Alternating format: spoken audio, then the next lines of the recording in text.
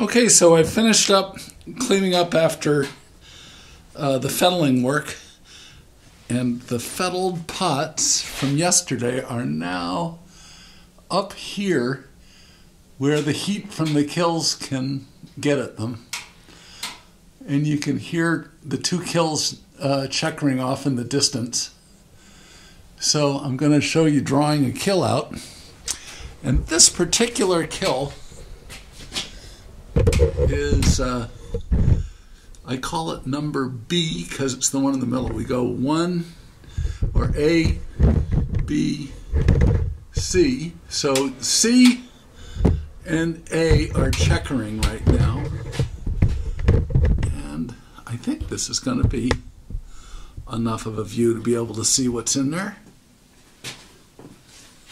Now we're only at 239, so I think usually I wear this heavier thing if it's, you know, in the 300 or 400s, and if it's above 500, I'll wear heavier gloves.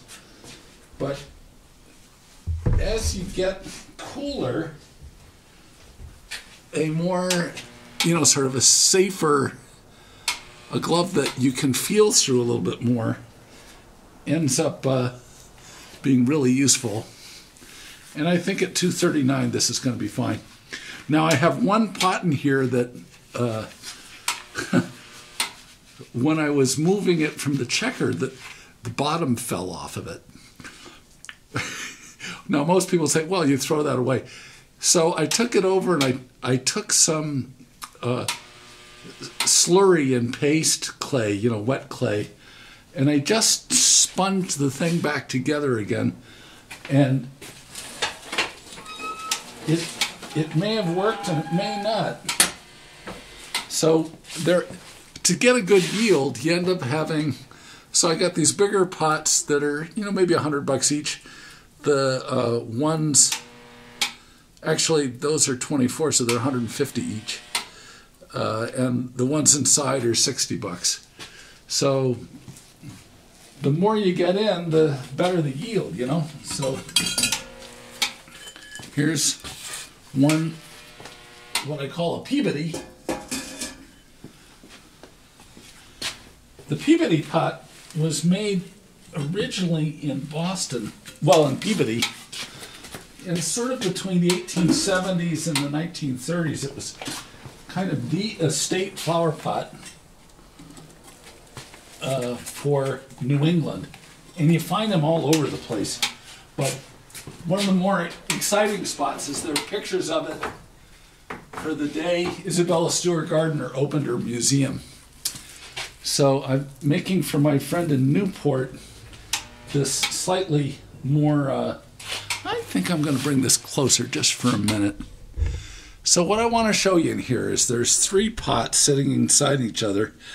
And you see how the bottom one, those are what we call the feet that we put under the pots, but they're a really good shape for stabilizing the pots as they're stacked inside each other. So that middle bowl, to keep it from rocking around, I have that. So the kill furniture inside this, I have supports going up from a round disc. I'll show you that as I take it apart.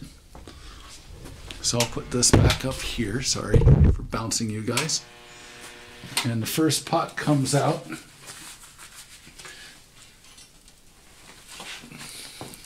Now if this was really hot, I would put it on its side so that it cooled more evenly. I don't have to worry one little bit about that one because it's, but so I would put it on the floor. It's a concrete floor, so I put it so that it could cool evenly if it was above 500 degrees. Now there's, as I say, there's a disc on the inside here sitting on top of a kill support, which is sitting on top of a disc in the pot below. So I can stack these up in such a way that they're not making pressure from each other. Now that's the pot that has the big crack in it, and I don't know if I caught it or not. I may be pulling this out and having the bottom fall off. Either way, I can take, this sounds so awful to say, but I can take an epoxy and glue it back together again. Well, this is a $150 pot. If I fix it like that, I can still sell for 80 bucks. And there are a lot of people that want those. So I have a whole batch of these Peabodys. Like I say, these are $90 each. Well, actually, I only have two. The two with the 3 holes, those are the size 9 pot. And the number 6s, those are peels. And those are $45 each. So we got $450 for 3 of these.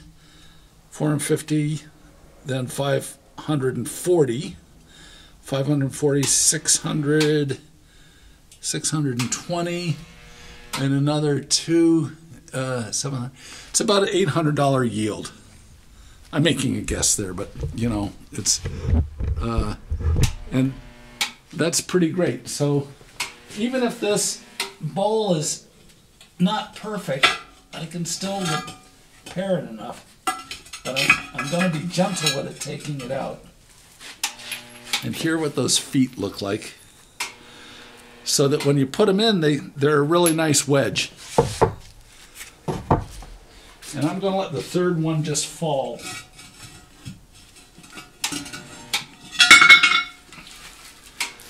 And that looks really good. So I am going to add some tile grout to that, but I think this pot's in pretty good shape. Which is a real surprise for, you know, when you that had its bottom completely broken off. So see, right here is where I rejoined it, and I'll do a batch of I don't know, maybe I'll use PC 11, which is a really nice epoxy, or just tile grout. I'm not quite sure which I'll end up using. Okay, so here we go. There's the last kill shelf. And that's the 1 foot that I let drop because I wanted to just be as gentle as I could be in case that was not connected well. And there we go. Well, the rest of that's coming out now. So this kill is nice and warm. These 2 kills are both at 200, so I could just make my choice of which ones I want to checker.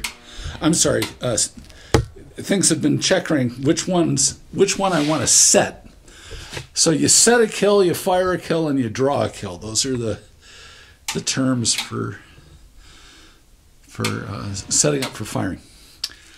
Okay, you guys, so that's pretty nice down there. This is a pot that I do sort of inspired by the one that Jim Keeling has done as a reference to, there's a 18th century pot that was at Powis Castle. And of course the original is in red. And the one that he does, he adds sprigging of, basket work all the way around it, and I just do a sgraffito to remind people that it had basket work on it. But these have been very, very successful here, and they're this one, like I say, is going to Cottage and Garden in Newport. And I'm going to turn this off, and the last thing I'll do today is show you how I set a kill. Okay, you guys. Okay, hello again. So it's been about 4 hours since I've been working on my bills, and these 2 kills have been checkering. And by that I mean I've set the ramp so it'll go up to 200 degrees and stay there. So 212 degrees water boils, and this just means that we've forced the last bit of water out of these slightly larger pots. These are only number 9 or 9-pound pots, and you can see I got the gloves back on. I'm going to turn this around so I can see what the camera's doing. Okay. So, well, there's no reason to keep this one going. But I have to... So basically, as quickly as I can, while these pots have gotten nice and dry, it's nice to keep the heat in them. So the faster I stack this kiln, the happier it's going to be for going up. I fire... A lot of people talk about 06. 06 is way too low for flower pots. You want them to not delaminate in the ice. So we go up a little bit hotter. I used to go to 03. And because some of the flower pots are in white clay, I go to 02. So what's that, 2005 degrees, something like that. So as I'm looking at these, pulling them out, I'm just making a reference in my head about which are breathe slightly wider and which are a little bit tighter. Because as I go, these are all going to be stacked inside each other. So let's see if I put it here. Let's see. See, I'm trying to look at the lens of this thing so I know what's going on.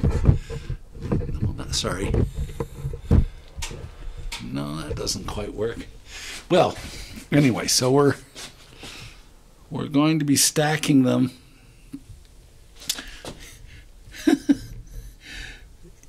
Oh, let's see if I go like this, maybe. There we go. Okay, so now how can I set this so that you guys can see what I'm doing? I wonder what that's like.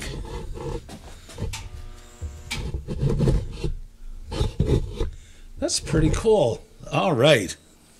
And I'm going to turn around the other way so I can see it when I'm working over here. Okay, so with the pyrometer, or whatever they call this thing, the thing that watches the heat, you want to work the pots so that they're to either side of that. Now, the reason we're being so careful about putting them in hot is there's a lot more mass being put in the kiln than what you might think of in a regular firing. So when we worry about the shape of these pots, that there's sort of a Dorian line in them, you want the pot to sit down one inside the other, right near as close to the bottom as possible. And that's the thing that makes a tower of them strong. So you don't want the wall of the pot to be sitting into the one below it.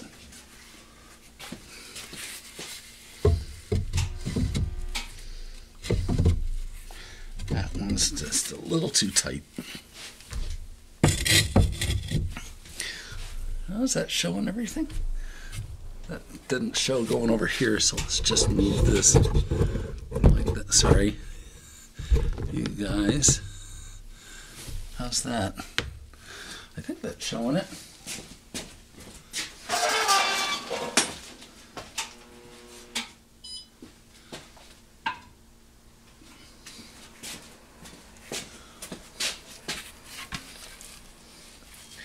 So if something's looking skinny, you always put those towards the top. And if it's fatter, it goes to the bottom.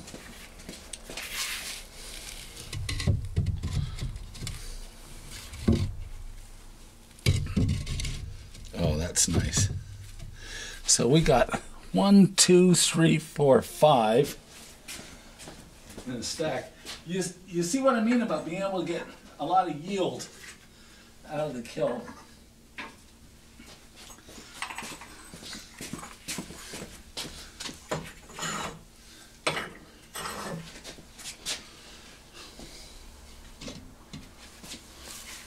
It does mean you have a long day. So After I stack this kill up, oh, that one's fatter. Let's see if that'll go. No,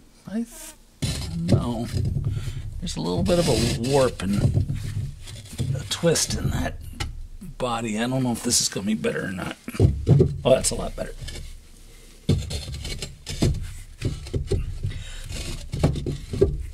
Except, see, here's the thing. If it doesn't, see the way that's rocking? You just don't want that. If that does that, the pot, there's no question that the pot will split. Because it's not sitting evenly with the pressure of the one above pushing in. Now that pot's even wider, so I'm gonna, let's see what that's like. Oh, that's pretty good. See how that, at the top it's not so important. But the further down it gets, the more they want to set properly, and it's inside each other because they're having more pressure being put on them.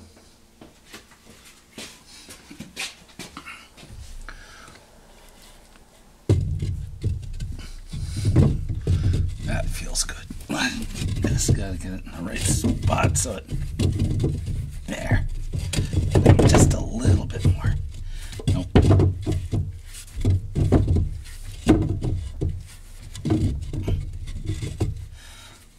I don't like that either. Okay, let's switch them around.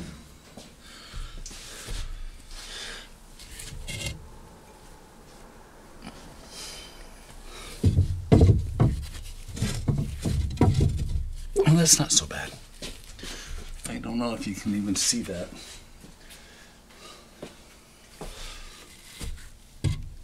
We're getting pretty close to them being in. We're going to finish this kill up with my wife's number 2s. I got one more. I think what I'm going to do is, this is actually pretty good. I guess what I'll do is I'll come out of here and put that like that. And I got to turn it around so I can see. Yeah, that's showing pretty good. Okay. So we got 2 more number 9s to put in. One,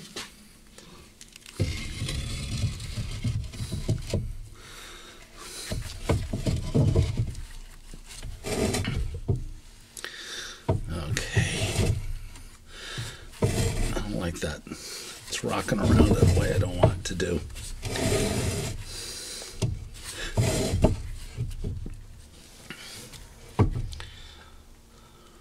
That's pretty precarious. So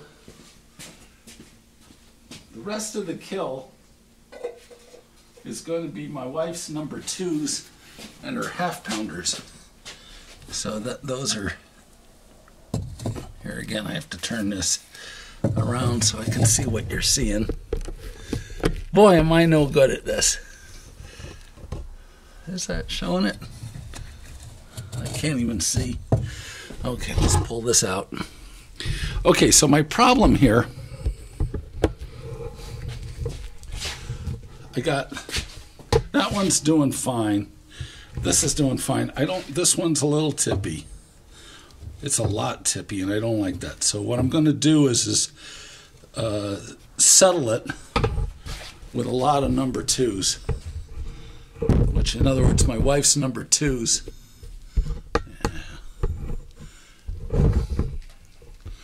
My wife's number 2s are gonna sort of hold that pile up.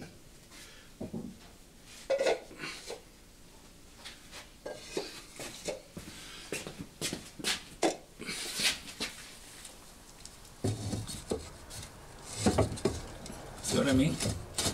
Now that's happier. And I do have this guy. Is he gonna fit in here? Oh, right. I didn't want to put that one in while it was being so tippy, but now that I got that other thing sort of holding it in place, and they move around, so, you know, these could tip over a little bit in firing. Now in putting these in, I'm holding 3 of them and going down and starting the next tower of them. It's funny how in Britain there's these different uses for the same word. You can bung up a door, and then there's also making a tower of these like this is called a bung. So I don't know if that's in different parts of the country or what.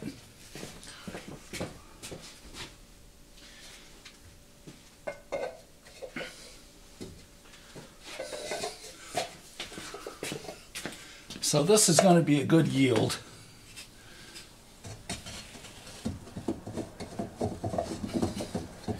Now the red pots are not sulfurous.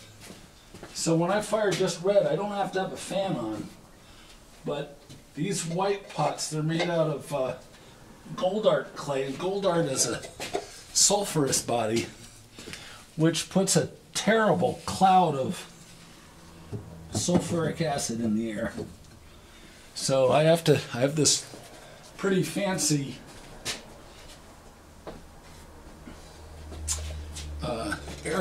air system, you know, that sucks the bad stuff out of the pottery, out of the air in the pottery. All right, what do we have left?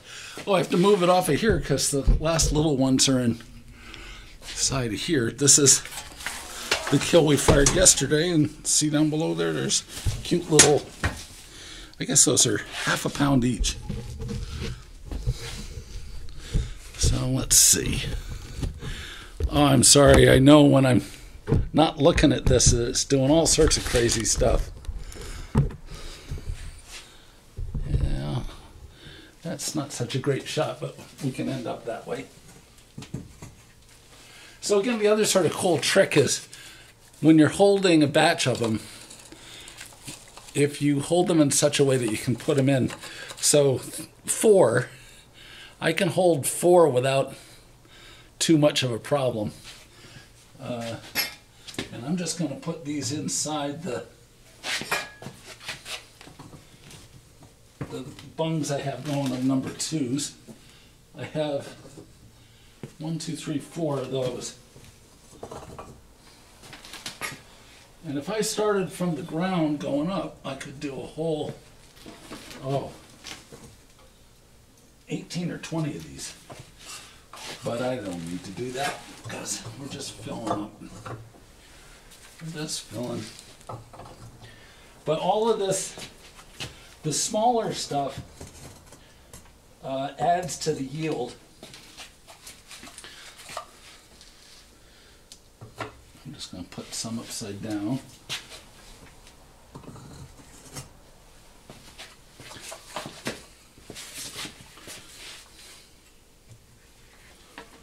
We're all set here. This is pretty good.